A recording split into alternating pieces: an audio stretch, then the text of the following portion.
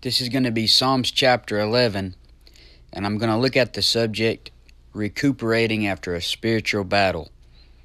In Psalms 11 and verse 1, it says, "To the chief musician, a psalm of David, in the Lord put I my trust. How shall ye say to my soul, flee as a bird to your mountain?" Number one, after a spiritual battle, you need to run to your prayer closet. Now, Psalms 118 and 8 says it is better to trust in the Lord than to put confidence in man. In Proverbs 3, 5, and 6, it says, "Trust in the Lord with all thine heart, and lean not into thine own understanding. In all thy ways acknowledge him, and he shall direct thy paths." In Job 13:15, it says, "Though he slay me, yet will I trust in him." So if you trust him, then why should you flee to your mountain, as it says in verse 1? This is because the Lord wants you to run off by yourself at times to pray and get something out of the Bible. Open your Bible and read a little bit, then pray a little bit. After a spiritual battle, whether you had victory or failure, you need to get in your prayer closet, wherever that is, maybe in your car, your bathroom, your living room, wherever. Most times it's easy to pray after a failure, but you forget sometimes after a victory. You forget to be as zealous after a big victory. You kind of let your guard down. But when the Lord's fame was spread abroad, he didn't just go and celebrate. It says in Luke 5:15 and 16, "But so much the more went there a fame abroad of him, and great multitudes came together to hear and to be healed by him of their infirmities. And he withdrew himself into the wilderness and prayed." So you have to run to your mountain and get something from the Word of God. You have to get an energy boost. You have to listen to some preaching. Most people only listen to preaching at church, but you can listen to preaching anytime. Go to goodpreaching.com and get some sermons for your iPhone, some Bible-believing sermons. You can go to YouTube and find these things. Listen to King James Bible preaching. Flee to your mountain. Get alone with God for a while. Running isn't always a bad thing. People think it's unmanly to run away from some things, but sometimes you're fleeing because you know in this old flesh you can't handle the devil. Michael didn't bring against him a railing accusation, and many times Paul mentions fleeing from something. In 1 Corinthians 6:18 it says, "Flee fornication." In 1 Corinthians 10:14 it says, "Flee from idolatry." In 2 Timothy 2:22 it says, "Flee also youthful lusts." A lot of men say, "Oh, I can be around all these things and they don't bother me," but they're lying.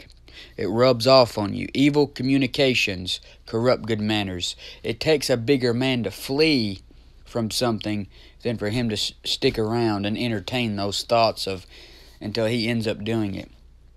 Joseph could have laid with Potiphar's wife, but he decided to flee. Do you know how much better your life would be if you ran away to your mountain, wherever that is? Get alone with God, and when temptation comes, you can flee.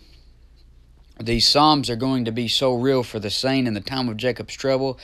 Every chapter I study of Psalms makes the Bible even more real to me because it can have application for any saint in any age. But those Jews are going to flee the Antichrist in the time of Jacob's trouble. They're going to flee to their mountain, just like in Psalms 11. Matthew 24:15 and 16, you have in Matthew 24 where Jesus is telling the disciples about the end.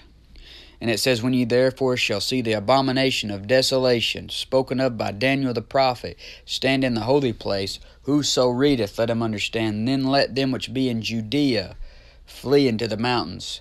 See, that's those Jews. They're going to flee the Antichrist into the mountains. And that matches what we're talking about here in Psalms 11. Now Psalms 11:2, "For lo, the wicked bend their bow. They make ready their arrow upon the string, that they may privily shoot at the upright in heart." So the wicked is the second most talked about character in the Bible that doesn't get much mention in the average message by a preacher or study by a teacher. But he is the mystery of iniquity. And the wicked doth bend their bow, as the verse said in Revelation chapter 6, the first seal is a white horse rider, the counterfeit Christ, the Antichrist, and he has a bow. You can read about that in Revelation 6. And isn't it funny, here in verse 2 it says, "For lo, the wicked bend their bow. They make ready their arrow upon the string, that they may privily shoot at the upright in heart."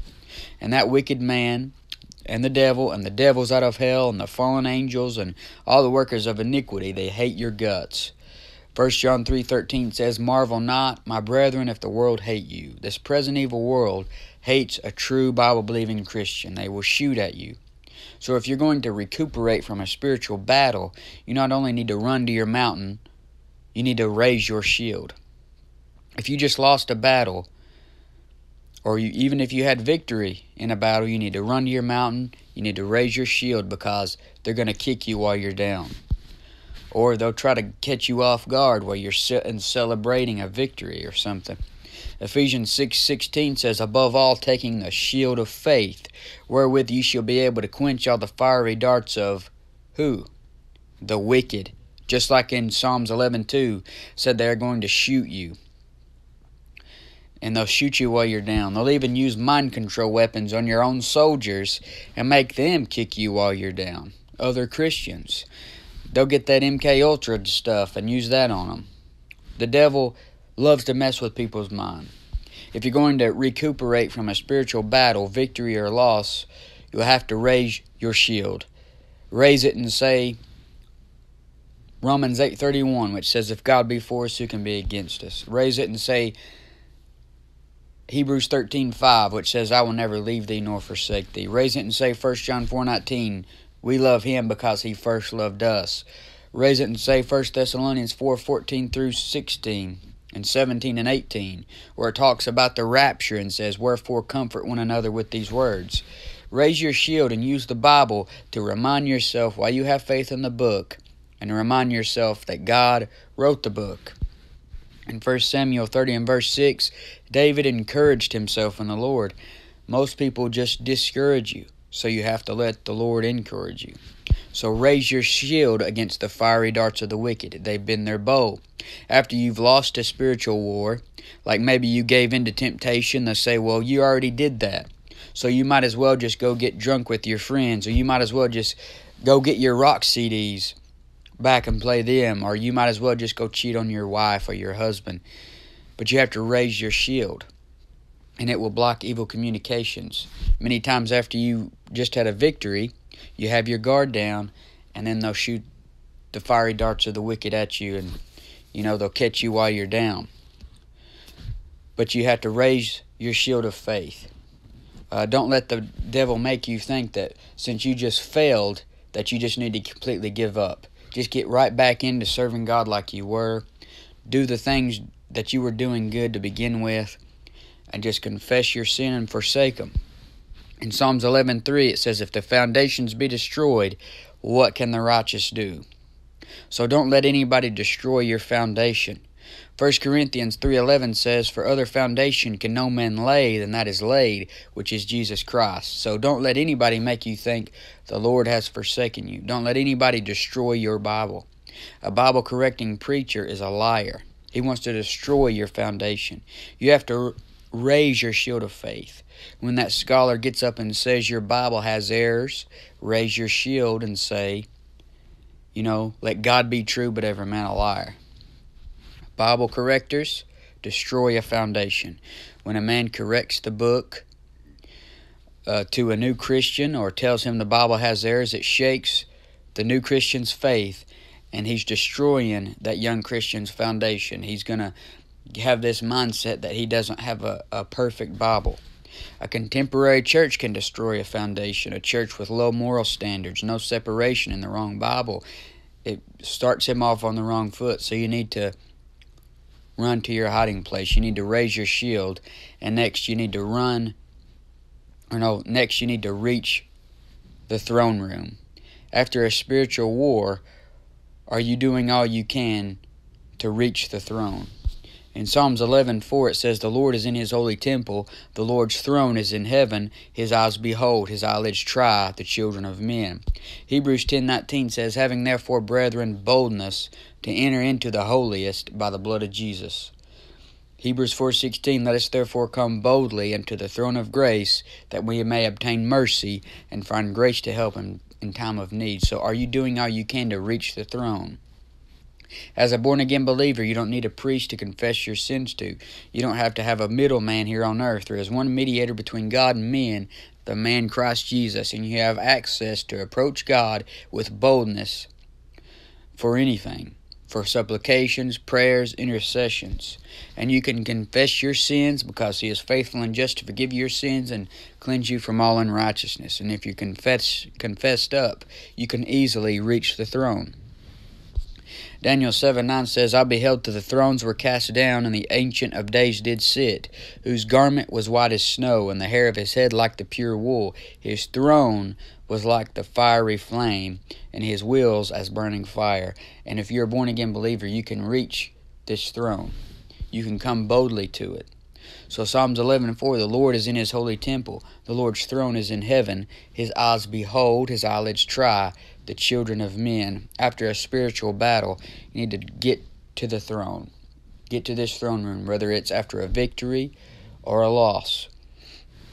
If it's after a victory, you're going to need help to get another victory. If it's after a failure, you're going to need help not to fail again.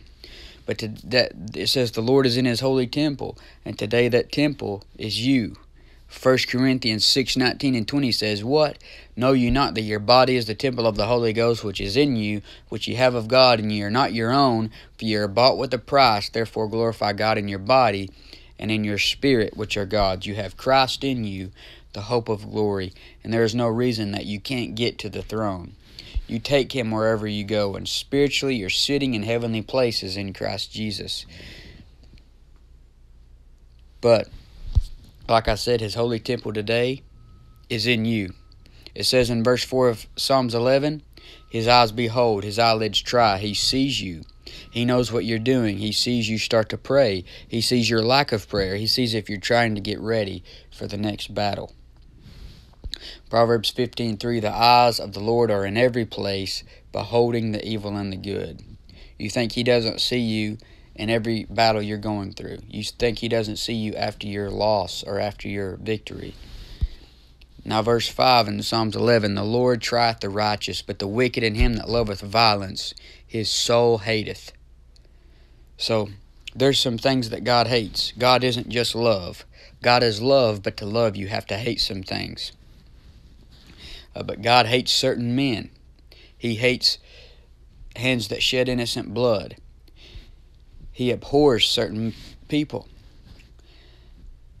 And you need to run to your mountain. You need to raise your shield. You need to reach the throne room. And next, remember, you're on the winning side. Even if you lost a battle, you're still going to win the war. Because in Psalms 11:6 it says, Upon the wicked He shall rain snares, fire and brimstone, and an horrible tempest. This shall be the portion of their cup. So this is the cup of God's wrath that He will pour on sinful man at the second coming. And we will be behind Him on white horses.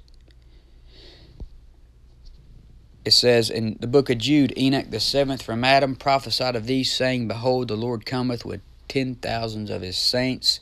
And if you're a born-again believer, then you're in the Bible because you're one of those saints. You're one of those 10,000s of saints. And that verse also mentioned a cup. It says, This shall be the portion of their cup, and this is the cup of God's wrath. The more a nation or a people sin, the fuller the cup gets until He pours it out. Just like in Revelation 16:19 it says, To give unto her the cup of the wine of the fierceness of His wrath. And that's the second coming. And that's what 2 Thessalonians 1:8 is talking about, where it says, In flaming fire taking vengeance on them that know not God, and that obey not the gospel of our Lord Jesus Christ. So the Lord took your cup if you're saved. Because when He was on the cross, He became sin for us. He took God's wrath. God poured out the cup of wrath on Him. And if you reject the Lord's way out of wrath, then you'll face His wrath. Instead of getting your cup of wrath empty, you'll drink a full cup. But if you're born again, you're on the winning side, and no matter what happens here, you'll win in the end. So remember, you're on the winning side. Not only do you need to remember you're on the winning side, but also righteousness is key. To have any power in future battles, you need to live holy, set apart from the world, and righteous. In Psalms 11:7 it says, For the righteous Lord loveth righteousness. His countenance doth behold the upright. We don't do righteousness to stay saved. We do it because we are saved. Or you ought to anyway.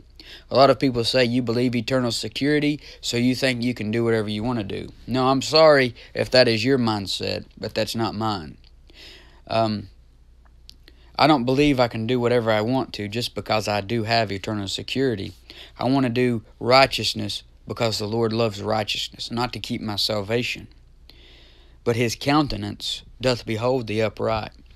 And when you do right, somebody sees it, even when no one else does, and that is the Lord. A lot of people do good things that they think go unnoticed, but no good deed will go without a reaping, just like no bad deed will go without a reaping. As it says in Galatians 6, 7 through 8, be not deceived, God is not mocked. For whatsoever a man soweth, that shall he also reap. For he that soweth to his flesh shall of the flesh reap corruption, but he that soweth to the Spirit shall of the Spirit reap life everlasting. So if you do righteousness today, you'll be ready. You'll already be right, and you'll be ready when you see the giant coming. A lot of people don't start getting right till they see the giant right up in their face, and then they're trying to do right. But I want to do right today before something bad happens to me. I don't want to wait until something bad happens. But James 5:16 talks about how the effectual fervent prayer of a righteous man availeth much. Proverbs 14:34 says, righteousness exalteth a nation, but sin is a reproach to any people. There's nothing more important than doing right. There's nothing more important than your fellowship with the Lord. It's never okay to do wrong. It's never okay to sin just because you're not saved by works. We need to do works. We need to maintain good works. Titus 2:12 through 13 says, teaching us that denying ungodliness and worldly lusts, we should live soberly, righteously, godly in this present world, looking for that blessed hope and the glorious appearing of the great God and our Savior, Jesus Christ. So that's when the ultimate soldier calls all of us soldiers home. That's the rapture. And if you want to go out in that rapture, you need to make sure that you're saved. Paul gives us the gospel in 1 Corinthians 15:1 through 4. He says, moreover, brethren, I declare unto you the gospel which I preached unto you, which also ye have believed, and wherein ye stand, by which also ye are saved, if ye keep in memory what I preached unto you, unless ye have believed in vain. For I delivered unto you first of all that which I also received, how that Christ died for our sins according to the Scriptures, and that he was buried, and that he rose again the third day according to the Scriptures. So if you want to be saved, you need to come to Jesus Christ as a guilty sinner, because Jesus Christ died for your sins by shedding his blood. And all you have to do to be saved is come to him and put your trust in him and his work on the cross to be your payment for sin. You have a debt that you owe, a sin debt. And Jesus Christ is the only one that can pay it. So you need to come to him and put your trust in him and what he did on the cross to be your ticket to heaven.